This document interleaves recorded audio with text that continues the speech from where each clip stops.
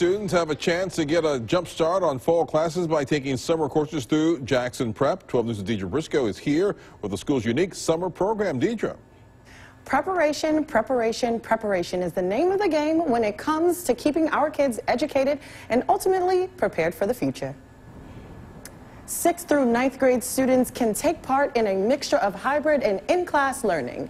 Jackson Prep says with COVID-19 interrupting the past school year, it's important to get students up to speed by the fall.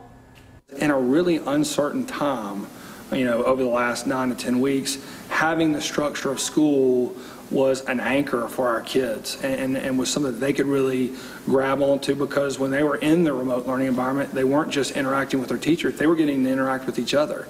And for a lot of them, it became the highlight of their day. Even if it was a little different from what they've done before, it gave them some structure and gave them a sense of normalcy that they could cling to and was important. The best part of this program is that the school has allowed access to students across Mississippi, even if they don't attend the school.